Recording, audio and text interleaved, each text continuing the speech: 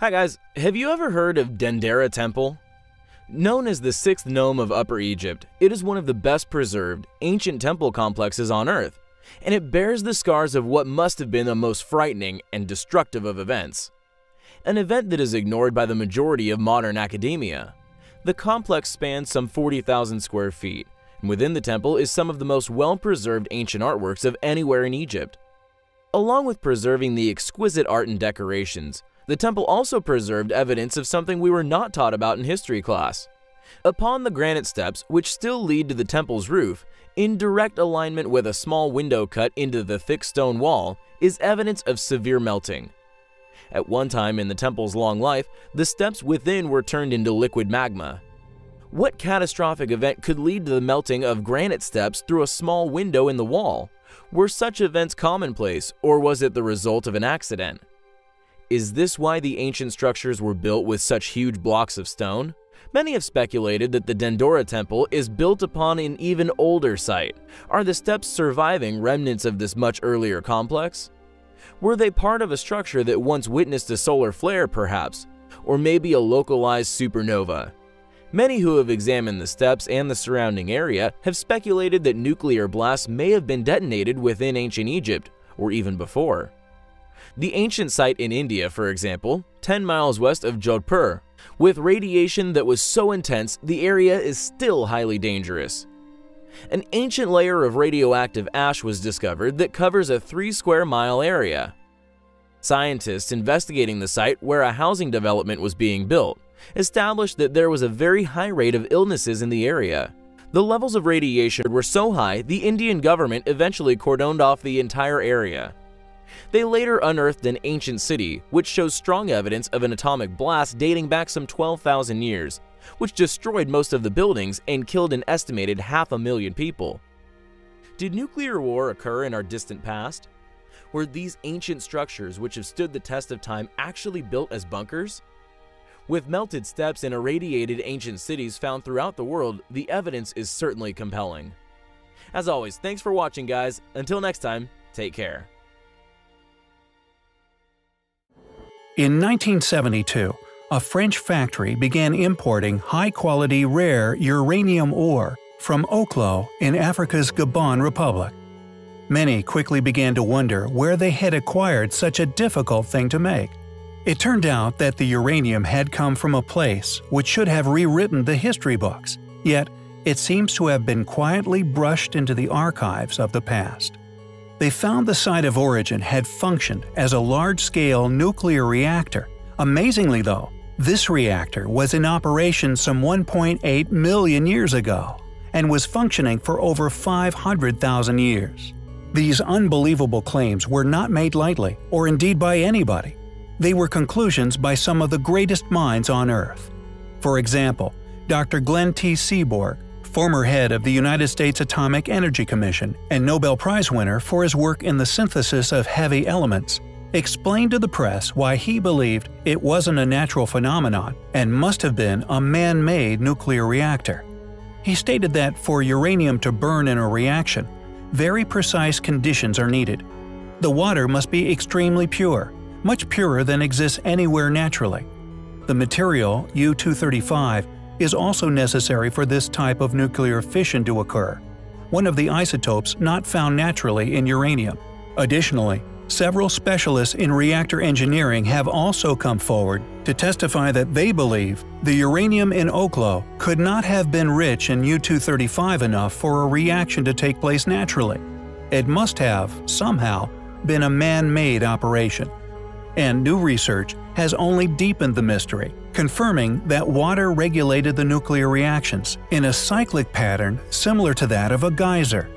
Alex Meshik and his colleagues at Washington University of St. Louis have determined that the Oklo reactor, which comprises several separate sites, ran for 30 minutes and then shut off for 2.5 hours before starting over.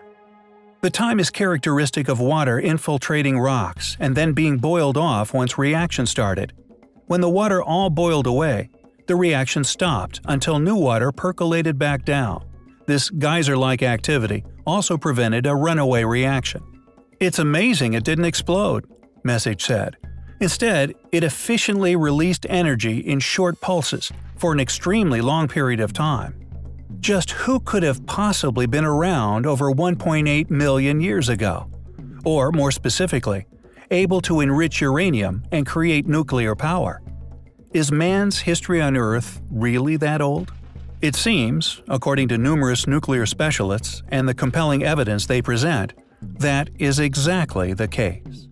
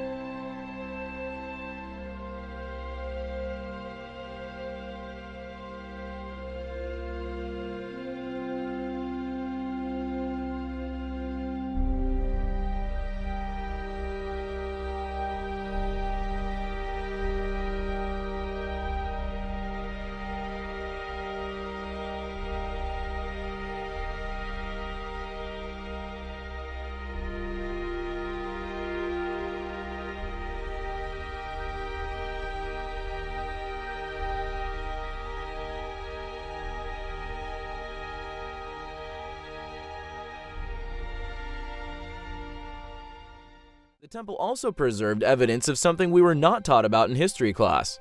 Upon the granite steps, which still lead to the temple's roof, in direct alignment with a small window cut into the thick stone wall, is evidence of severe melting. At one time in the temple's long life, the steps within were turned into liquid magma. What catastrophic event could lead to the melting of granite steps through a small window in the wall? Were such events commonplace, or was it the result of an accident? Is this why the ancient structures were built with such huge blocks of stone? Many have speculated that the Dendera temple is built upon an even older site. Are the steps surviving remnants of this much earlier complex? Were they part of a structure that once witnessed a solar flare, perhaps? Or maybe a localized supernova?